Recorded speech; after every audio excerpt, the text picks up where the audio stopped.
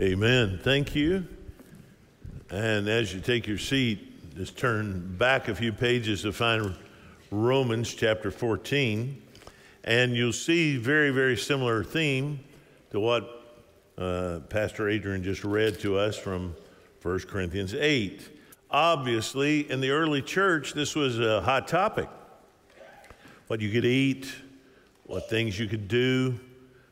Some people didn't like it. Other people thought, oh, no, we've got this freedom. We should use it. Some were like, no, that offends me. You can't do it. So Paul is giving us a general Christian ethic of how to know what activities we can participate in, the spirit we should have. Now, he makes it plain. You never get to claim some kind of a trump card that you can play and say, oh, your action offends me. You don't get to do that. That's never in view here. The question is how we judge our own activity. And if we see that can lead another person into sin, he says we should abstain. By the same token, we shouldn't judge people if they're doing something that maybe we're not comfortable with, but they're doing it as unto the Lord. He's not talking about sin, things that are just completely contrary to the Word of God. But if they are observing certain days as holy days, and we say, well, really, all days belong to the Lord. We recognize all days as the same. They all belong to the Lord. Well, we don't get to judge them as though they're doing something wrong. And so he's helping us think through this Christian ethic. He spent the first part of the book of Romans talking about this incredible salvation that's ours. Now he's literally fleshing it out. That is, what does it look like lived out in the flesh? And one of those key ways is the way that we regard other Christians and the way they go about doing their service to Christ. I'm going to back up and read one verse, verse 19 of Romans 14, because it really is pivotal to what follows. He says, so then, let us pursue what makes for peace and for mutual upbuilding. Do not, for the sake of food, destroy the work of God. Everything is indeed clean, but it's wrong for anyone to make another stumble by what he eats. It's good not to eat meat or drink wine or to do anything that causes your brother to stumble. The faith that you have, keep between yourself and God. Blessed is the one who has no reason to pass judgment on himself for what he approves. But whoever has doubts is condemned if he eats, because the eating is not from faith. For whatever does not proceed from faith is sin.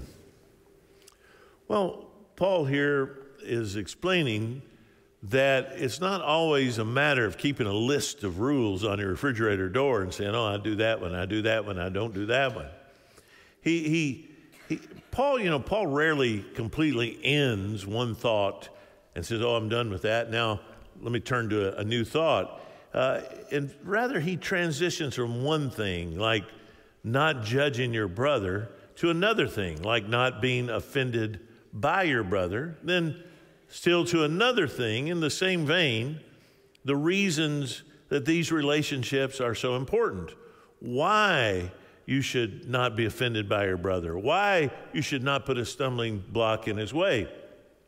Now, verse 19, it serves not only as a transitional sentence that gets us from one paragraph into the next, but it's something of a foundational trust that is underlying everything Paul writes in Romans 14.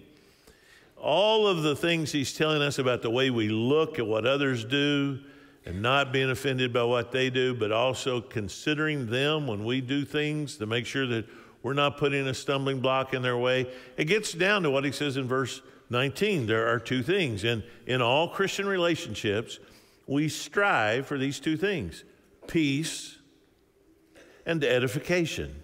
What the ESV translates as building up. That's what edification means. It means building up each other. These are the two things we want in every Christian relationship. Whether it's somebody of another denomination or someone of your own church or your own family, the way we treat them should be striving for these two things. That this is the baseline. We can have disagreements about certain aspects of worship and liturgy, music, whatever. But what we're striving for in our relationship through it all is peace and edification. Peace is because of our common justification. I mean, don't forget that Jesus died to reconcile us to God and to give us peace. Why, Paul spent an awful lot of ink on that back in chapter 5. Have you forgotten? Let me refresh your memory. Let's remind ourselves of Romans 5, 1 through 11. Therefore, since we have been justified by faith, we have peace with God through our Lord Jesus Christ. Through him, we've also obtained access by faith into this grace in which we stand. And we rejoice in the hope of the glory of God. Not only that, we rejoice in our sufferings, knowing that suffering produces endurance, and endurance produces character, and character produces hope. And hope doesn't put us to shame because God's love has been poured into our hearts through the Holy Spirit who's been given to us. For while we were still weak, at the right time, Christ died for the ungodly. For one will scarcely die for a righteous person, though perhaps for a good person, one would dare even to die. But God shows his love for us in that while we were still sinners, Christ died for us. Since, therefore, we've now been justified by his blood, much more will we be saved from the wrath of God. For if while we were enemies, we were reconciled to God by the death of his Son, much more now that we're reconciled shall we be saved by his life. More than that, we also rejoice in God through our Lord Jesus Christ, through whom we have now received reconciliation. You can't divorce the way you treat other people from the justification that you have in the Lord Jesus Christ. He died to reconcile you to God so that you've got peace with God. It makes no sense then for you to have this incredible peace with God because Jesus atoned for your sin, and then you find it impossible to get along with your Christian brother or sister who also has been reconciled to God. Do you understand how inconsistent that is? How desperately wrong that might seem? Can we really claim that we've been justified and reconciled to God if we can't find it in ourselves to be reconciled to our brothers who have also been reconciled to God? See, because of this common justification, we should have peace with one another. God has declared us righteous that we might have peace with him. It makes no sense that we would have peace with God but be unable to have peace with the other people in our lives who have peace with God. If we have peace with God, we're going to find a way to have peace with other believers. And he says, not only do we have peace, we also seek for building up, edification, because of our common sanctification. See, when God saved us, he saved us to justify us. That was instantaneous, right? That happened completely when God saved us. You can't be more justified 15 years later than you were when God saved you. Justification is binary. It's either you are or you aren't. It has no degrees. You're either completely justified by Jesus Christ or you're not justified at all. It's the work of God. It is unilateral. It is monogenes. It is a single work of God that he does. He justifies you, and you can't be more justified at any point in the future than you are at the very first point at which God justified you. Now, sanctification is a different thing. Sanctification is progressive. Sanctification is hard work. Sanctification is death to self. Sanctification is constantly yielding ourselves to the Holy Spirit. Can we be honest with it? Sanctification is often 2 steps forward, 1 step back, 5 steps to the side. You know, it's like the condo where we stayed on the Big Island this past week. Beautiful place, but it has tiny little crazy ants. And I can go in the kitchen. I mean, this is the worst problem you have in Hawaii. You're okay, by the way. And these little crazy ants, they never go straight. Like, I noticed it going down the tile, the line of grout in the bathroom tile, and it followed that general line. But then it would go off, and it's looking for something, right? It's looking for something, and it goes off, and it circles around here and goes back and forth, and then it gets back over on the line and goes up a little bit, and then back over here. And I was watching that thinking, man, that's a whole lot like my sanctification.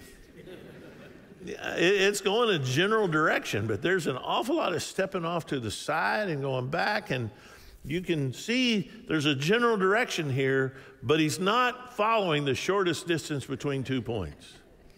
And Christian sanctification is often like that. It is progressive. There's a general direction it's going, but can I say every day, today, I'm more sanctified than I was yesterday? Oh, I cannot. That's my goal, but it doesn't always happen that way. Edification is the means by which we say, I want to help you grow in sanctification, and as I help you grow, I want to grow. When I edify others, I grow too, and we grow together. And you know, there's just something about knowing you help someone grow in their sanctification that grows you. Whenever I tell Tanya something, I say, oh, this is going to be in this sermon. You taught me that. Man, a lot of times we talk about the scriptures, and she'll teach me something, and I'm like, oh, I got to put that in there. And I'll tell her, oh, you taught me that. And I just watch her light up. It means a lot to her that she has helped me grow. She's edified me, and me sharing that with her helps her grow. And this is what edification is. We're helping each other. We're pointing each other to Christ. We're giving each other attaboys. Way to go. Man, stay with us stuff. Oh, here, you taught me this. Oh, you encouraged me in this way. Oh, thank you for your prayers. Edification means we all have the same goal of sanctification, and we need to help each other. And the way we go about exercising our freedoms has the purpose of pursuing peace and edification. So because of my salvation, and because I value those whom God has valued in creation and the new birth, the desire for peace and edification demands that I establish some very clear priorities in my life. Paul, notice the argument he does not use. He does not use the argument, okay, if it's okay for you to do it, and it's not sin for you to do it, just go on and do it. And whoever else has a problem with it, that's on them. Notice he never says that, does he? In fact, he says quite the opposite of that. He says, you need to be aware of them, and don't you, for the sake of food, destroy the work of God. Now, he's not talking about like, oh, here's some saved brother, and because you go to square dances, it destroys his faith and he goes to hell. That's not what he's saying. When he talks about you destroying the work of God, what he's saying is God's at work in someone's life. And your goal should be, through your actions and your sanctification, that you are cooperating with God in helping them continuing to grow. And your goal can never be, well, I'm just going to do whatever I do, and however it affects them or offends them, I don't care. No, Paul says there are clear priorities that being a follower of Jesus Christ should establish in your life. In verse 20, he says the first one is kingdom joy over present enjoyment. So here's some, like in the Roman context, these Gentile Christians said, man, I love pork barbecue. Oh, pork barbecue is best. West Kentucky pork barbecue is the most spiritual pork barbecue out there. And I love it, and so I'm going to eat it. And some of the Jewish believers were like, oh, you're going to do what? That filthy, nasty pig that God wouldn't let his people eat? Coming up out of, why the pagans ate that filthy thing, and you're telling me you eat that? Well, yeah, man. I mean, God sanctified that, and I can eat a pork sandwich and go to church and be just fine. Paul is saying, no, you should be willing to lay down your present, the joy of you participating in some food or some activity for the sake of the kingdom enjoyment of seeing someone grow in their grace and knowledge of the truth. You're not putting a stumbling block in their way. He says in verse 20, do not for the sake of food destroy the work of God. There should be a deeper joy in ministering to your brother or sister than the joy you get through participating in the action, whatever it might be. Now look, I've spent a huge part of my life learning how to read the Greek New Testament, teach Greek, read Greek. I grew up on the King James Version. I love the King James Version. You don't even get me started on my appreciation of the King James Version. I grew up on it. But I don't believe that the King James Version was just in 1611 just handed down from heaven. Like God favored all English-speaking people in a way that he didn't favor Swahili-speaking people. He gave us our own translation, and he didn't give Romanian people their own, but he did us because he loves us more. I don't believe that for a minute. But every now and then I'm invited to preach places, and whoever makes the invitation will say, Dr. York, do you mind preaching out of a King James Version? Now, I know what's behind that question. And it would be foolish of me to say, well, no. In fact, I tell you what I'll do. I won't even preach out of any English translation at all. I'll just bring my Greek New Testament and translate it on the fly while I go. And what are you going to do about it? You don't know if I'm translating it right or wrong, unless you can read it with me. And if you could read it with me, you wouldn't need the KJV to begin with. I don't say that. What do I do? No problem. I'll bring my King James Version and preach out of it because I believe it's the Word of God, just like I say this ESV is the Word of God, and the TLV is the Word of God, and the Christian Standard Bible is the Word of God. I think God has used scholars and manuscripts, and we're blessed to have a lot of really good translations out there. But if someone wants to get hung up on one, it's not my hang up. But I don't feel the need to straighten them out over it. I'm just going to humbly accept their request that I preach out of the KJV. Because would I, for the sake of a translation, destroy the work of God in some church or some association? I'll tell you this. See, I could go to that association, preach to the 20 churches or whatever in that association, and insist on doing it out of the ESV. And then when I leave, I'm gone. I've come back up here to Frankfurt and to my bed and my home, and I'm fine. But then they've got a fight on their hands down there among those churches.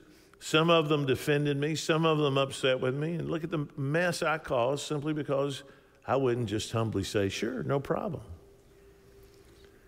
Now, you're going to encounter situations like that all throughout your Christian life.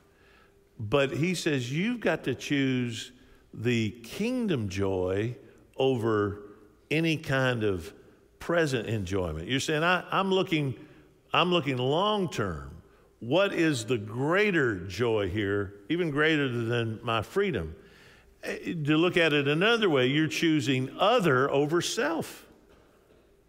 I mean, I can demand my rights. I should get to preach out of whatever translation I want.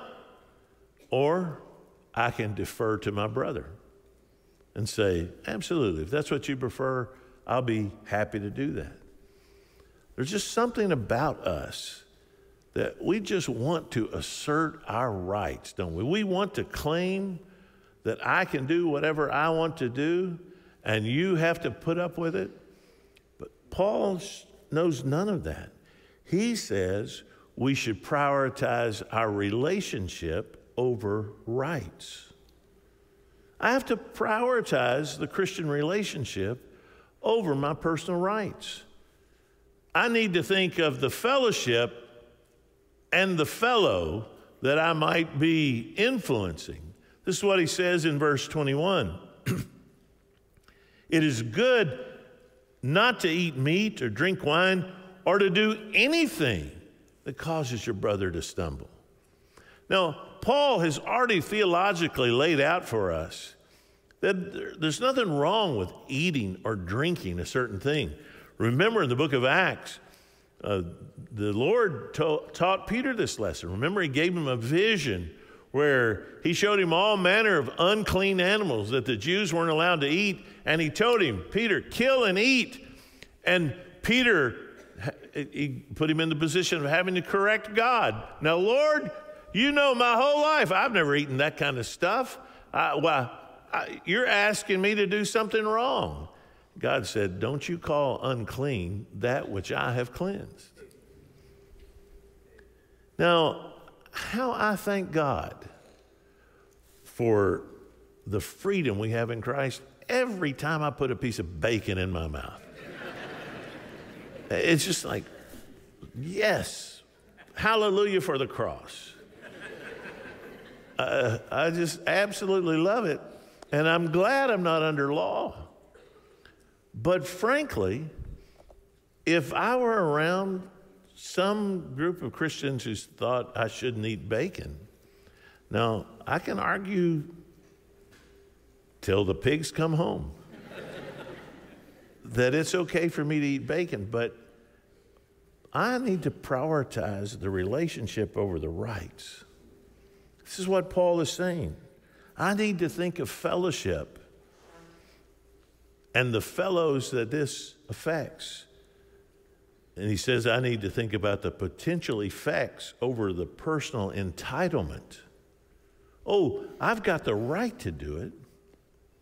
I've got the right to eat meat or drink wine or do any number of things. But if it causes my brother to stumble, then those potential effects are not worth my exercise of my entitlement to the thing. See, part of the calculation has to be about the effect of my action, not simply whether or not I may do it. I mean, I'm entitled morally, but I might be bound relationally to lay the thing down and say, oh, this is not good. And then in verse 22, he says we've got to prioritize personal devotion over public demonstration. Now, this is a curious verse, and I think people misunderstand it. But he says in verse 22, the faith that you have, keep between yourself and God. Now, taken out of context, that might sound like he's saying, you just keep your faith to yourself. You don't try and make anybody else a Christian. You don't try and convince anyone else that Jesus is the only way. You just keep that stuff to yourself. And that's indeed what the world often wants us to do. But let's be honest with the context, because context is everything. And the context here is clearly not talking about not sharing your faith with unbelievers. He's talking about your relationship with other believers, is he not? That's the whole context here. And he's saying, okay, you have faith that you can engage in this particular activity, and it's not a sin. You've studied this out, you've prayed about it, you see in the scripture you're given freedom to do that, and you have no pang of conscience about it whatsoever. But what he's saying is you make sure that you are not evangelistic about freedom instead of being evangelistic about the gospel. I know Christians that are far more evangelistic about their freedom than they are about the gospel. They are more insistent on convincing believers to do something that they feel the freedom to do than they are in convincing lost people to put their faith and trust in Jesus. And Paul says, now look, this faith that you have that enables you as a mature, strong believer to participate in this particular activity. It doesn't cause you to sin. You're not tempted to sin. You can do this thing in moderation. It doesn't control your life. It's not a problem to you. Okay, that's wonderful. But you keep that faith between you and yourself. Don't go around trying to convince everybody else that their faith is inferior to your faith, because you've reached this level of maturity that you clearly don't believe they've reached. You keep that to yourself. That personal devotion that God has given you, you keep it between you and him instead of some public demonstration. You know, some things are free. You're free to do them, but they're intimate. And they should stay that way. There are intimacies between a husband and a wife that they're totally free, but they don't need to go around talking about it all the time. You know what I mean? Christianity is like that. You can have freedom between you and the Lord in many ways, but that's not the essence of Christianity. The essence of Christianity is the gospel. That's what we need to talk about.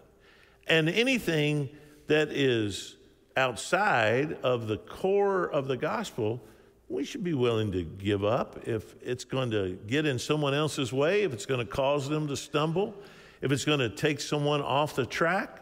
Well, then we prioritize our personal devotion, and we keep that private over our public demonstration, trying to convince somebody else that they should be as mature as we are. And you should prioritize conviction over carelessness. Really, the second part of verse 22 down through the rest of the chapter, this is precisely what Paul's saying. He says, now blessed is the one who has no reason to pass judgment on himself for what he approves.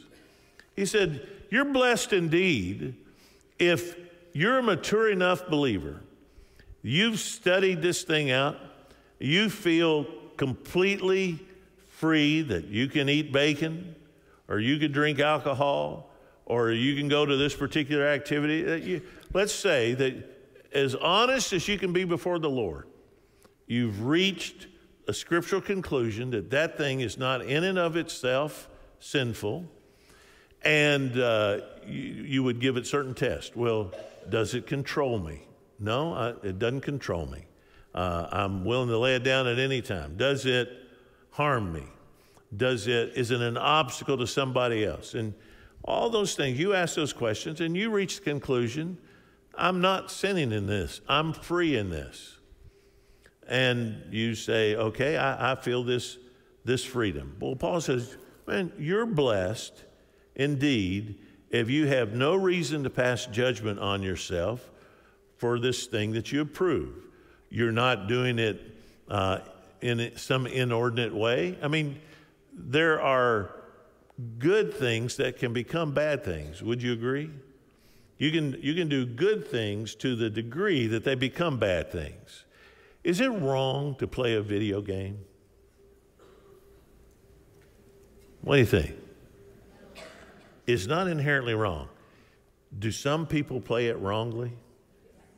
When seminary wives come to me and say, if my husband has any free time at all, he's playing a video game. He's playing, Minecraft or something, find the hidden Bible or whatever it might be.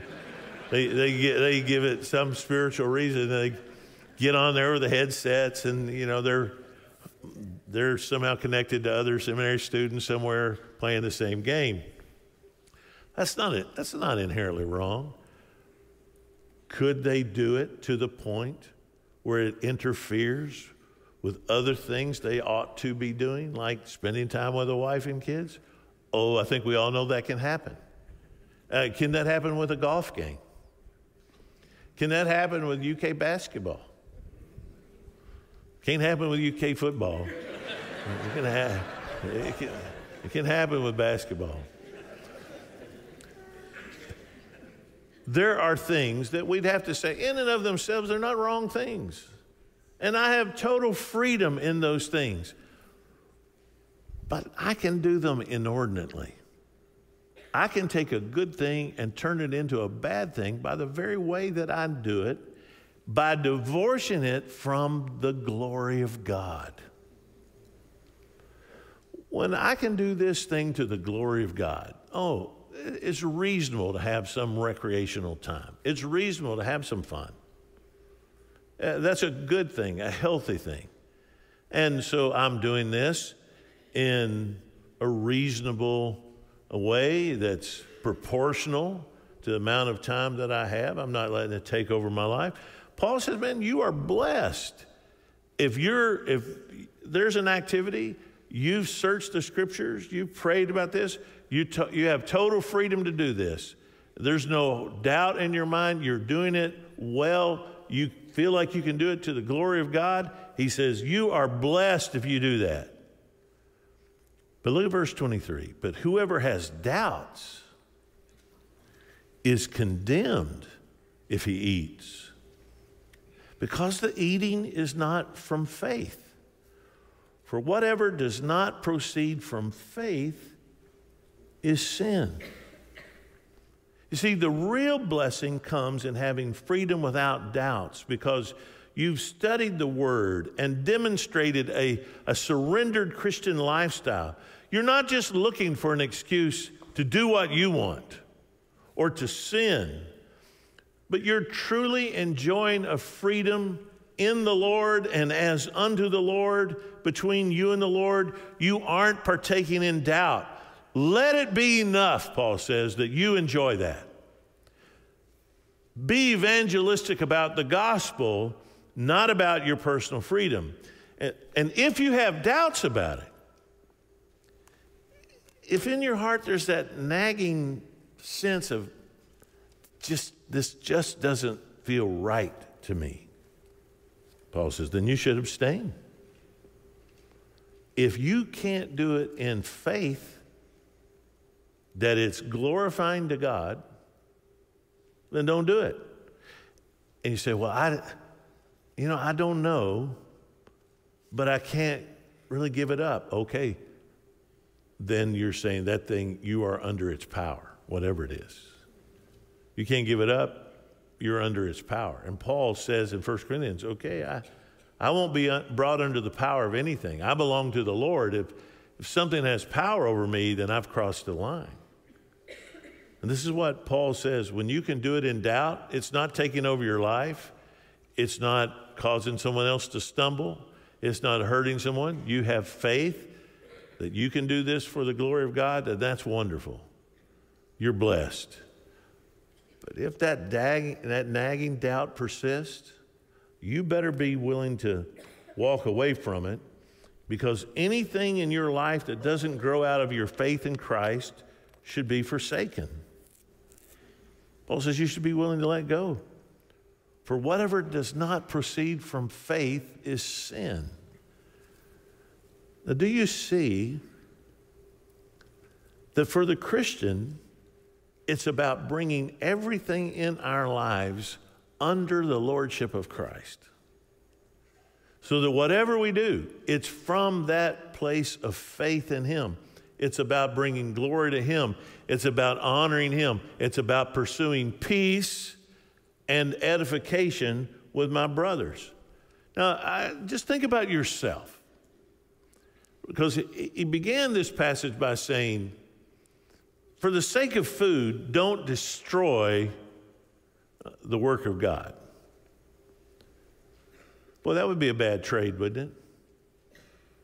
For the sake of food, that you would destroy something that God is building, something God is working. Think about yourself. Your sin, just the knowledge of your own sin, tells you how much Christ had to pay for your salvation. Would you admit that's a high price? Would you admit your sin is so great that only Jesus could make the atonement for your sin, that there's no other person that could pay the penalty of your sin? There's no other person that could ever atone for your sin, that the cost of your sin was so great that only the blood of Jesus could pay for it. Now, I want you to think about the value that means that God placed on your life. That He paid the greatest and highest price, the only possible way it could be paid, by the blood of His own Son. Now, you think about God's forgiveness for all your sin. Because your forgiveness, the fact that God forgave you, your forgiveness tells you how much then you have to care for your brother. Because Jesus made it plain that if you can't forgive, you aren't forgiven. If you're forgiven, then you should go through life with such a light heart that you can look at somebody and say, hey, that's okay, man. God has forgiven me all my sin. I sure can forgive you what you did to me. Why, you sinned against me in this particular way, but man, God forgave me all my sin. So I can forgive. What Paul is training us to do is to value others based on what God has done for us. Knowing the value of Christ's death establishes the value of another's life. And if you see them as the work of God, God made them, God bought them, Christ died for them, God loves them, you can't treat hurting them lightly. Everything in you will want to pursue peace with them and edify them, because that's what salvation did for you. Now, if you've never put your faith and trust in Jesus, then you're not going to feel a need to love your brother or your sister. You need to find the love of God yourself. But if you have turned to Him for the salvation that He offers, then how can you disregard or treat lightly the value of your brother or sister's life? How could you dare ever say, well, they're just going to have to work this out on their own. I don't care what they think. Can you, for the sake of food, destroy the work of God? But when you see them the way Jesus sees them, you're going to love them and serve them and pursue peace with them and edify them, because that's what Christians do.